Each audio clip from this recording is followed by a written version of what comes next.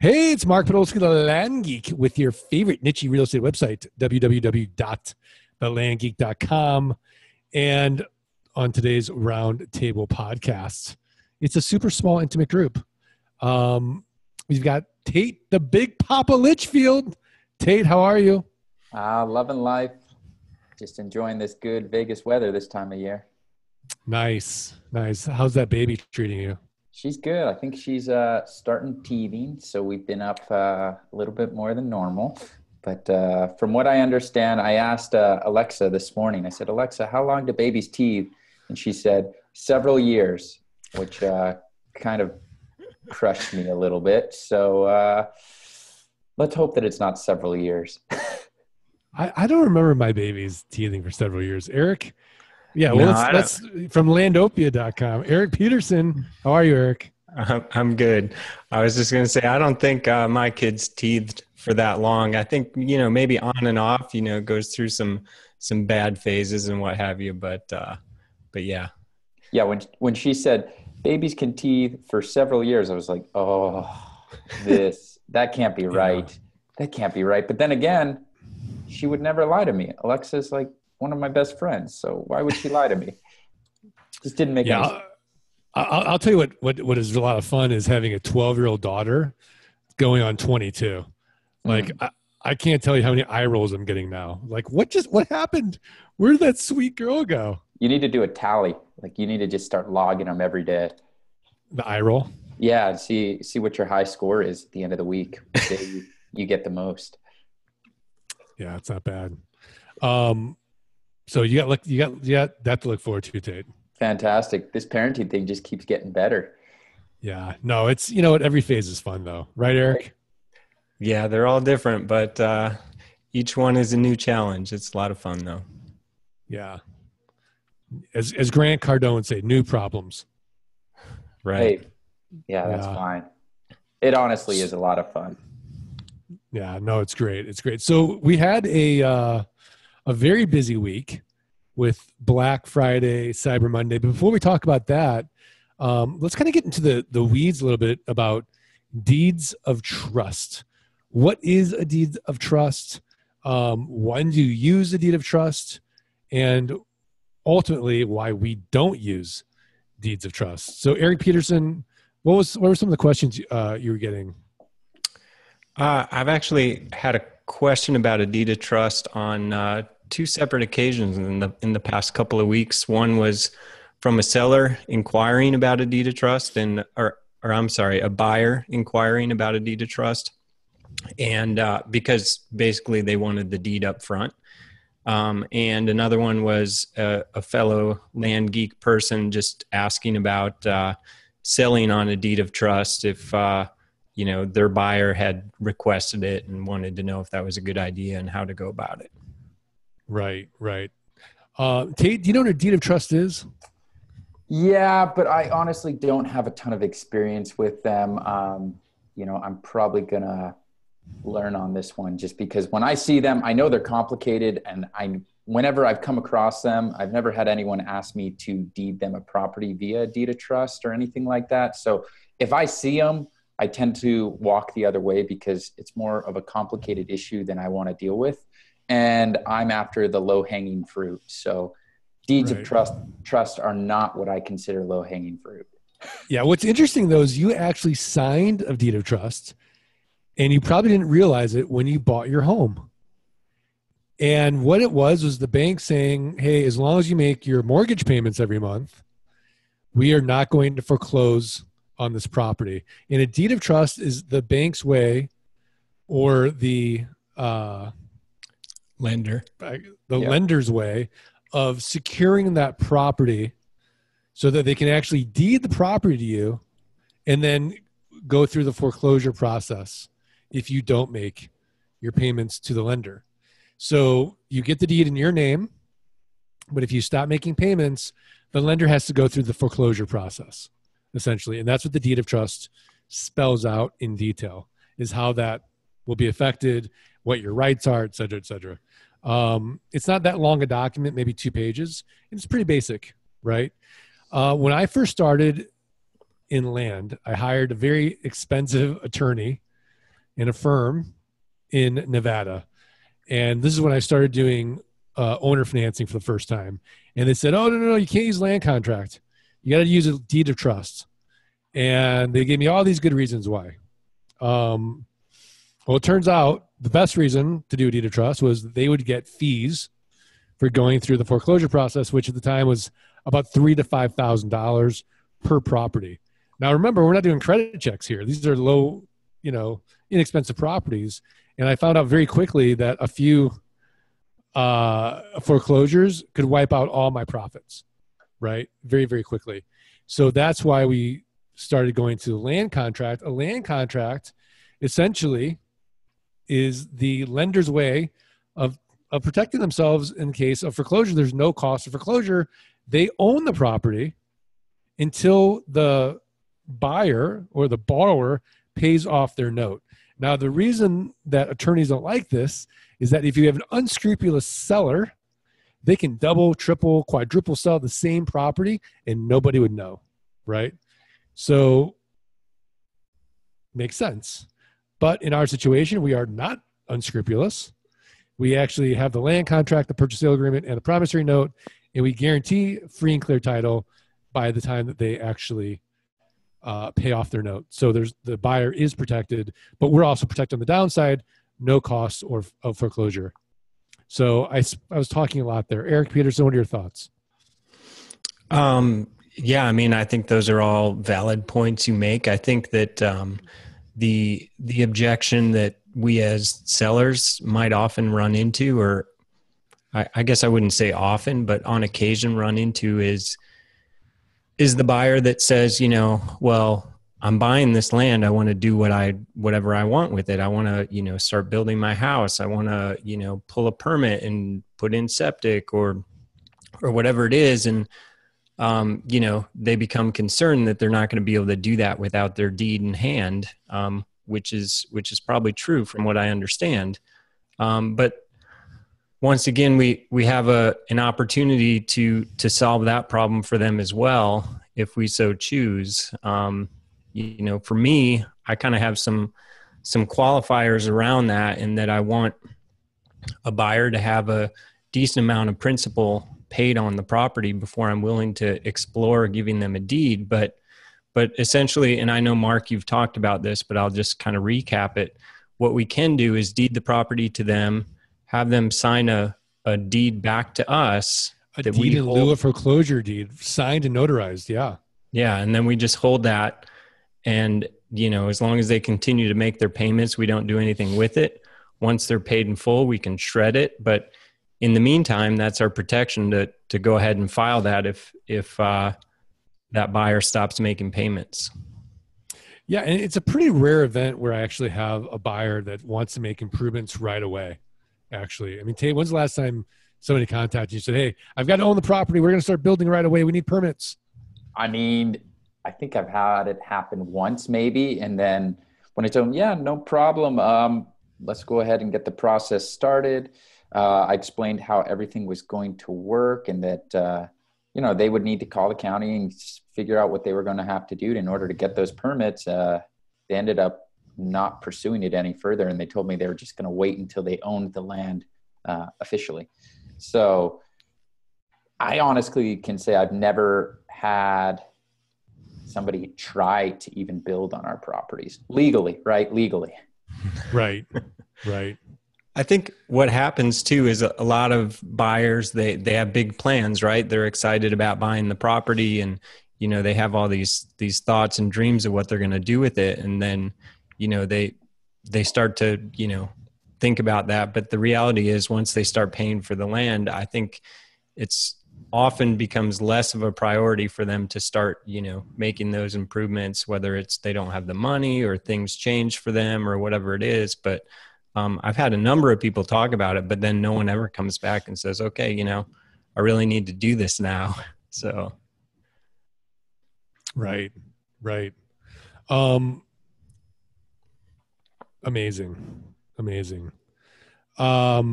In the sense that, like, anybody would want to even do a deed of trust, really. Yeah. Think about it. There's no reason why you would, honestly.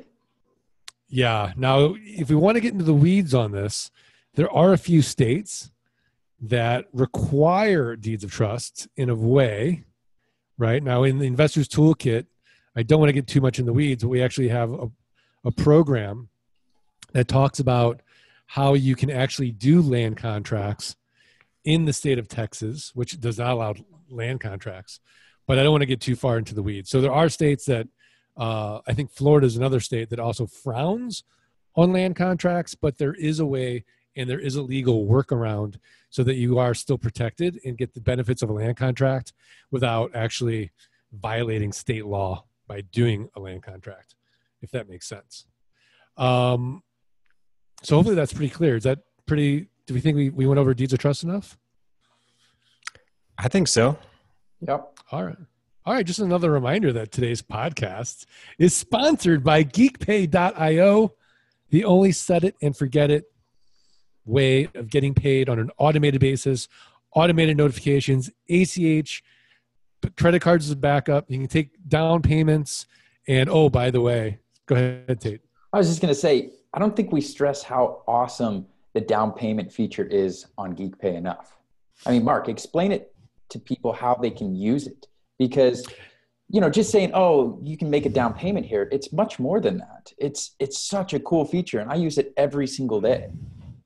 Yeah, I mean, essentially, you create a link, and you can embed that link on your website. You can put it into social media. You can email them the link. I mean, and it takes about 2 to 3. You can use it in your Black Friday deals. On your Black Friday deals. I mean, it takes 2 to 3 seconds to create, and it works beautifully.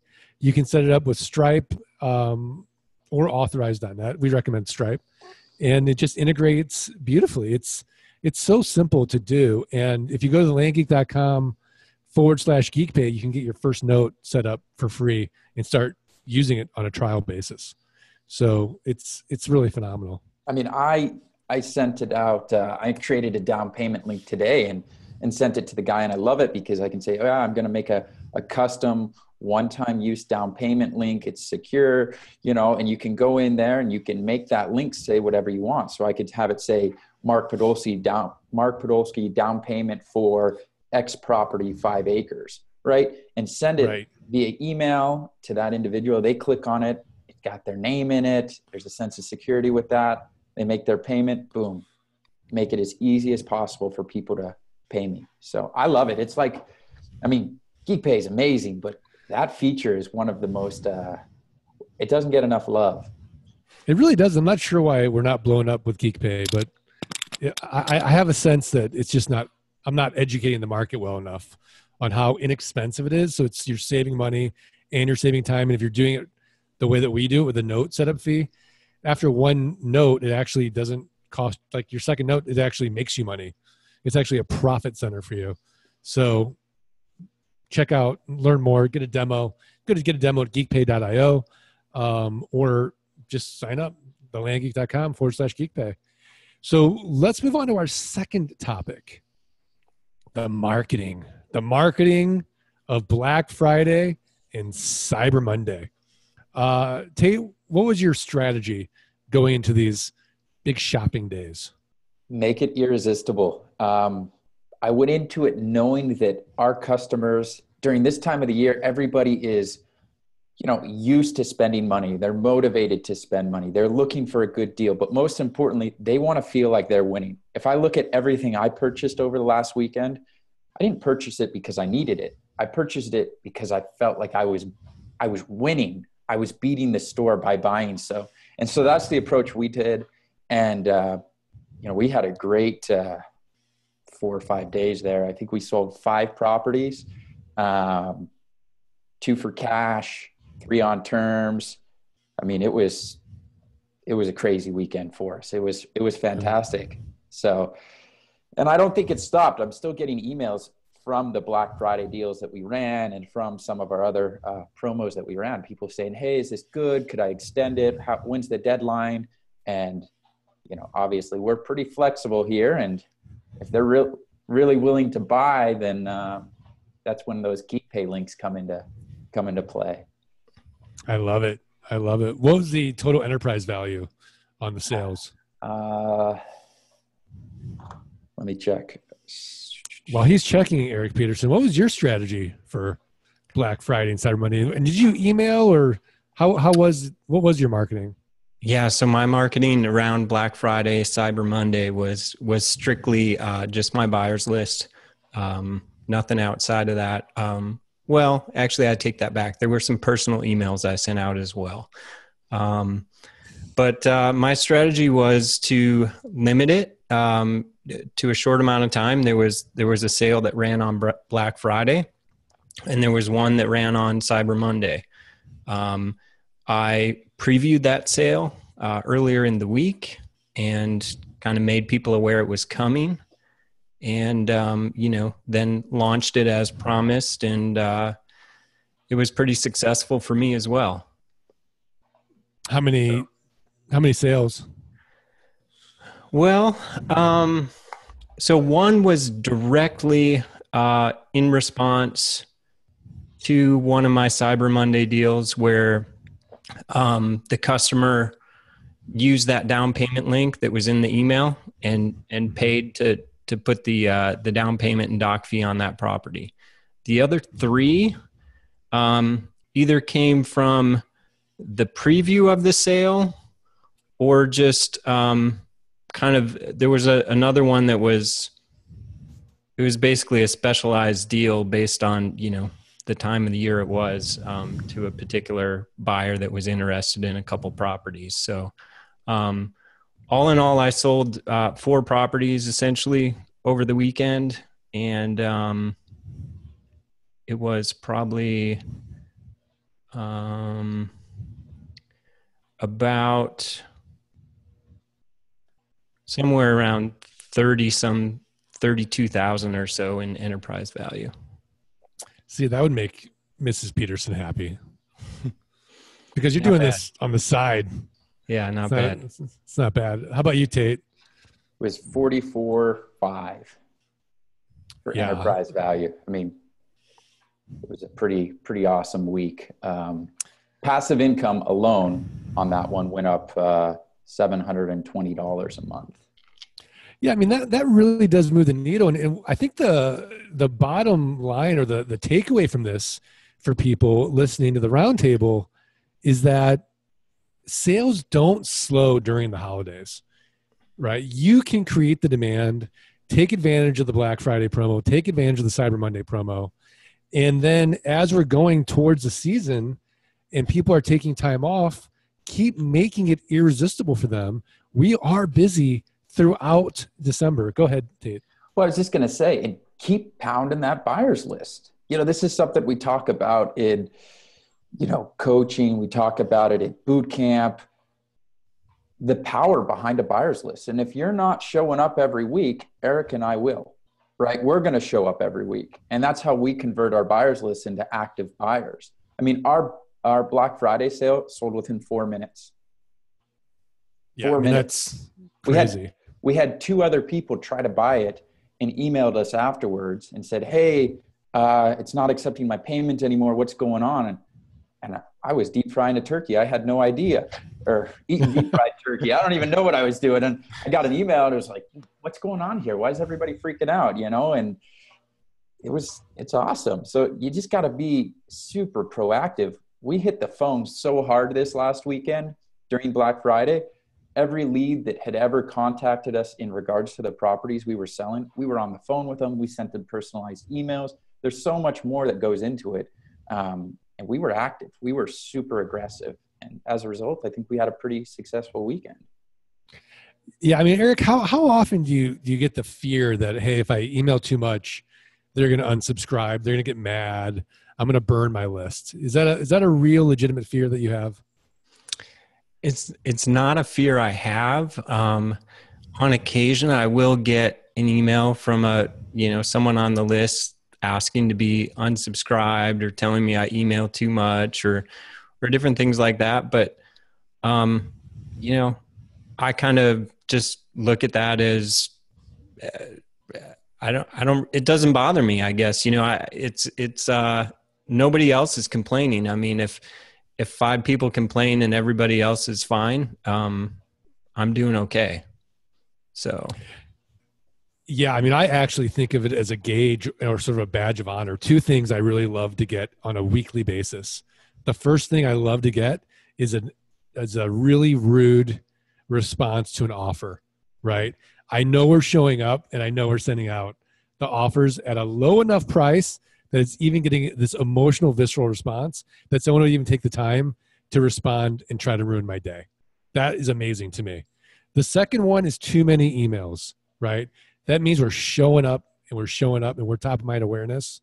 And just like Coca-Cola, I mean, I can't email Coke or Apple or any of these, huge companies with these billion-dollar marketing budgets when I'm watching TV and email them too many commercials, right? But the fact that they're emailing us and saying, hey, too many emails, I think that's a really good gauge that we're doing something right, right? And I think it's you want to be getting those emails. You want to be showing up so much that there's a response to it. Otherwise, you're probably not showing up enough. I know it's counterintuitive, but as long as your lead gen is big enough, and you're putting out your ads on Craigslist, you're building your list every day, it's inevitable that people are going to unsubscribe. So your job is not to try to please everyone in the market. Your job is to please the people that are interested in actually investing in your raw land. And one thing that's kind of interesting about that, I get people ask me all the time, how big's your buyer's list? How big of a buyer's list do I need? And the answer is, you need how many emails, how many properties are you going to sell to your buyer's list a year? Is it 10? Is it 20? Well, if it's 20, then you need 20 active buyers on your buyer's list, right? I don't care if people unsubscribe because I'd rather not send them an email. If they're not interested in what I'm selling, then be gone. Good riddance. So it's better to have a smaller group of active buyers than it is having a list or a buyer's list of 100,000 people, Yeah, I totally agree. Totally agree. I remember Larry Overstreet sold property to a list of one. Yeah, I remember that. That was so awesome. He didn't want to send it. Remember, he was like, guy's already one person on the property, and he sent it out. And sure enough, the guy was like, "Yeah, okay, fine. I don't want to miss out on it. I'll take it." Sold it. Yeah, I remember when Jeff Axton sold property in like 7 minutes the first time, emailing to his buyers list, and he had less than 20 people on there. He's like, "Mock, it really walks." I'm like, "Yeah, I know. Keep doing it. Don't stop." So, don't stop. So I apologize for everybody in the Boston area for that accent. I miss Mike Zano. I know. All right, tips of the week. Are we ready? Oh yeah. Yeah. All right, Eric, you going to start? Sure, I'll start. So it's come up recently a couple of different times with different Land Geek members. So I thought it was worth bringing up as a tip of the week. I use a company called CapForge for my bookkeeping. A lot of people don't enjoy doing bookkeeping, but CapForge basically does it all for you. Okay. You've actually had him on the podcast, Matt. I forget his last name. It starts with an R. Yeah, he was great. But so I really like their service. It's priced. Matt Ramuzzi. That's it. Yeah. So it's priced pretty reasonably. You can reach out to him through his website and let him know that you're doing land and they know how to account for it and everything else. So I really like it. I think it makes my life easier. So.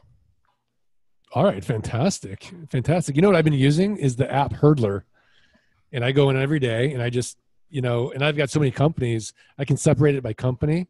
So which expenses for which company and which,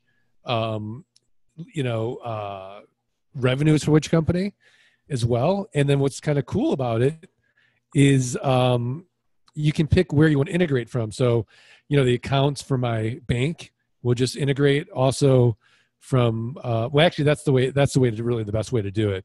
Because if you have like Stripe and PayPal, you have double things from the bank. So it just integrates with your bank, and it's really cool. But CapForge is an awesome tip. And I hate when Eric Peterson gives awesome tips, but that is a really great tip because, look, does anybody really want to spend their time doing bookkeeping? You make no money doing bookkeeping, number one. And number two, you make no money doing bookkeeping. It's just not a good use of time. And it's not fun. At all. And it's not fun at all. Even if it were fun, it's still not a good use of time. Tate, what about you? What's your tip of the week? All righty. So my tip of the week kind of stems from a situation. I had a property that was sitting for a long, long time and didn't matter what I did to it. I could adjust the pricing, come up with new copy, and I couldn't get this thing to move. And it was a great property. It should have sold a lot sooner. And so I was looking at its file one day and trying to figure out why it was kind of just stagnant. And I looked over the images and I realized that our images were just terrible. But being the cheap guy that I am, I still didn't want to go out and spend a ton of money to pay somebody to go take professional grade photos.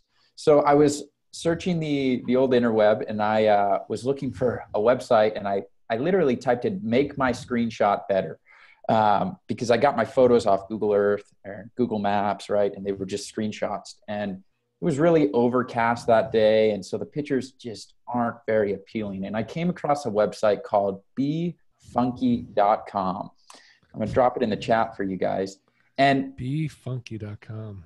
And it's a really cool service because it's a free service. You can upload an image and basically edit it however you'd like. And they've got a feature on there that does kind of like the magic one-click done for you edit, where it'll saturate the colors, make things a lot more appealing. And the thing that I found interesting about it was I changed some of our photos on Craigslist and on Landmodo, and it actually sold. Same images as before, just a whole lot better looking. And I actually got this tip, this idea kind of from Eric, believe it or not, Mark, at the last. Oh my gosh. Yeah, the last boot camp, Eric was showing me how he kind of doctors up his photos and how he has great success doing it. Well, I'm not a Photoshop wizard, so I had to find something a little bit easier and simpler to use. So befunky.com was the answer to it. And so is this better than Canva? Can this replace Canva? I've never used it. Eric? I haven't used this tool. I pretty much live in Photoshop and Lightroom and some of those pretty advanced tools. So I don't have any reasonable feedback for you. I mean, all right. Photoshop and Lightroom, there's a fee associated with those that you probably, I mean, it's a big fee where. Indeed. Canva, I don't know. Is there a fee associated with it, Mark? I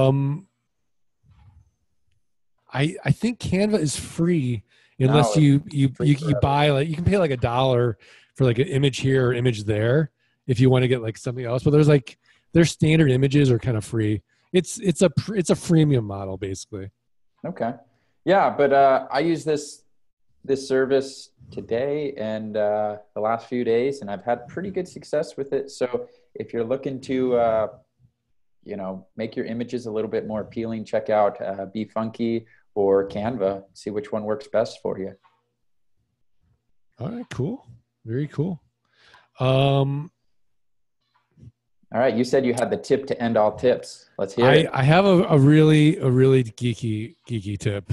I'm going to send it in the chat. You guys check this out.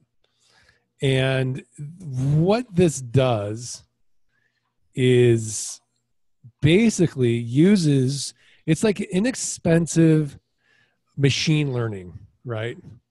We all know machine learning is what big companies are using right now. Well, here's machine learning for the rest of us. And you can turn emails, tweets, surveys, or any text into actionable data. You can automate business workflows and save hours of manual data processing. It integrates with my favorite program, Zapier. I mean, you can automate workflows. You can analyze text data. It's really, really cool what you can do. It's got an API as well, and you can save hours of manual data processing. But one of the use cases for this might be, let's say you want to do some machine learning on, let's say your emails, right? So somebody emails you about one of your promos. Well, you could automate it so that it would respond basically on the keyword text, right? So how nice would that be where you would have keywords and it would just, the machine learning would kind of respond to it. You can do stuff with social media. Eric Peterson, I can see his mind is racing right now. This is like one of those things, like at first you're like, what? And then it's like, it's almost in the realm of like an Airtable. You got to play with it. There's lots you can do with it. It's really, really cool, but it is the future. So check it out.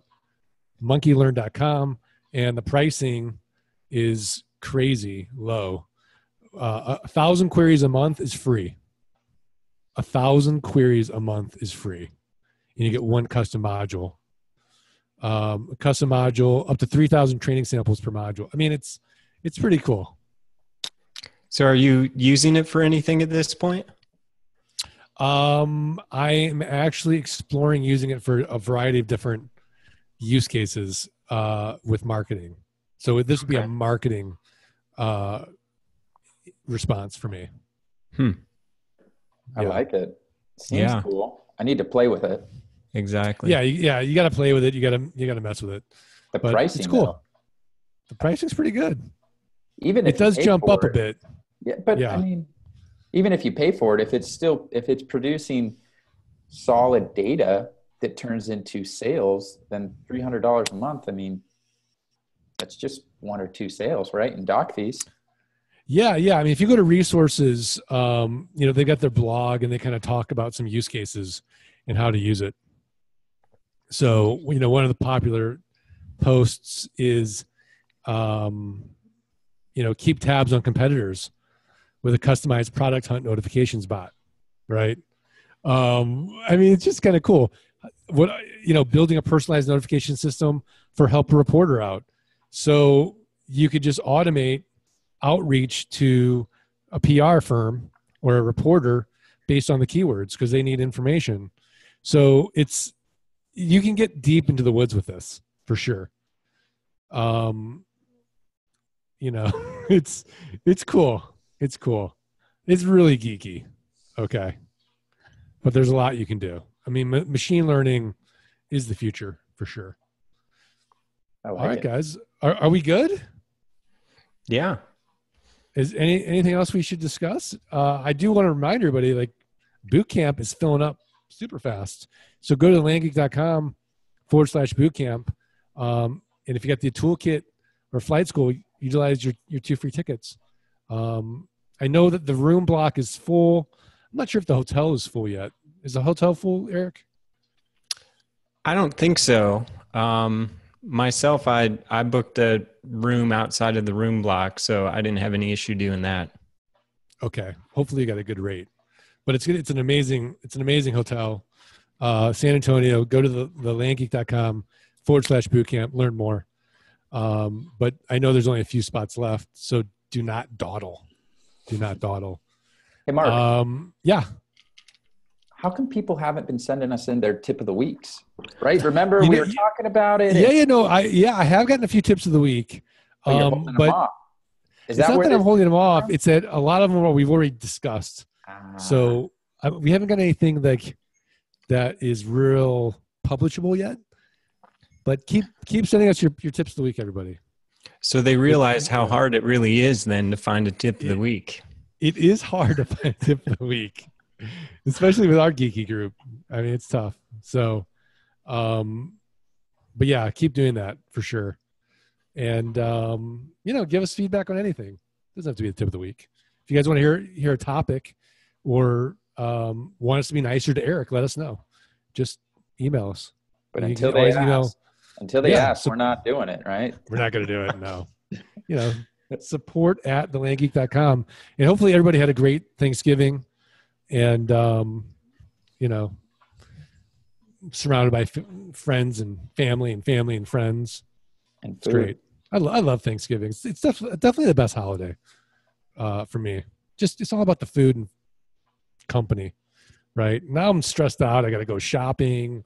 I got to start looking for deals. My wife's like, I saved so much money. You know, I'm like, oh gosh, do they really need that? And then I look like, you know, the Grinch and the Scrooge. And then, you know, we start fighting. I'm like, okay, fine. Let them have, you know, whatever they want. It's not worth the argument. You know, the question is like, when are the kids spoiled or not? I don't know. It's a tough one. I mean, you know, you got a few years of this, Tate. Eric, what about you? Do you ever have any issues with spoiling the kids? Yeah. Yeah. I mean, I think it's hard not to. Yeah, it's hard, right? Yeah. Yeah. So I think what we do is we actually buy gifts for a lot of underprivileged families.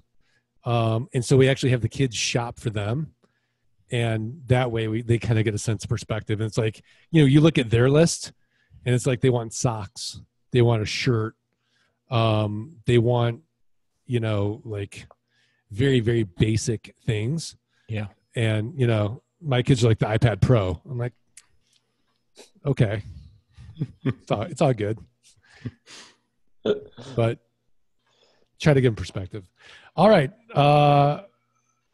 Well, I want to thank all the listeners and also remind you guys, please subscribe, please rate, please review the podcast. Send us a screenshot of the review to support@thelandgeek.com.